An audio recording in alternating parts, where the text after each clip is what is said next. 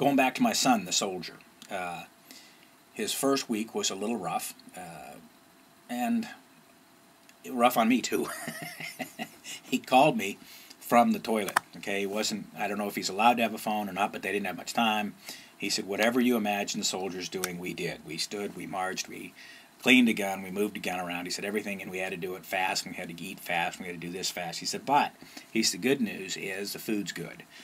He went to a boarding school last year, and that was not the case. But he says the Army feeds him well. The Army likes to feed him well, and he likes to eat well. He said it's not as good as home. He said, but it's good food. But the big dilemma was we have chosen to opt out of vaccinations. I had them as a kid. I didn't react well to them. I had an innate suspicion that stabbing somebody and pouring stuff that you don't know what you're pouring into their body is not good for them. When I got into chiropractic college, I got looking at the immunizations, and I got looking at the transfer materials and everything in them, and I thought, I don't like what it does. I don't like that they don't believe in homeopathy, but they take the little bit of homeopathy and then they use it generally for everybody. Take a little bit of something and inject it into everybody, but they don't check the people to see whether or not they're valid candidates, because they say everybody's a valid candidate, and I don't believe that about anything. So we've chosen not to vaccinate, and so he called me and he said, they're calling me the weak link. They'll say that, they're saying that I'm going to be the weak link if I don't get vaccinated, and if I don't do this and I don't do that. And so I was then having sleepless nights. I had him in jail being stabbed and but we went to the website and said they can't. They absolutely can encourage it. They can harass him, which they did do. But they can't force anybody to have vaccinations. I still, if I could take it back, which I can't, wouldn't have them. I'm happy that we didn't have. We're doing some homeopathic vaccinations with our older kids. But I'm so proud of him, and then he withstood the storm. Right?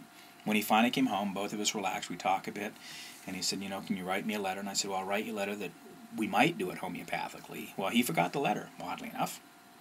Just as synchronous, odd things go, he forgot to take the letter back.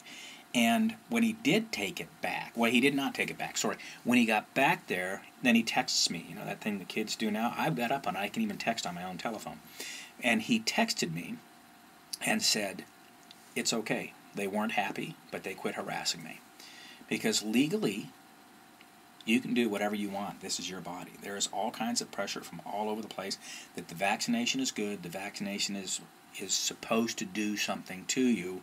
If you read and look at what the impact of vaccinations really are, and you use your head, you may choose not to have them, but that's your choice.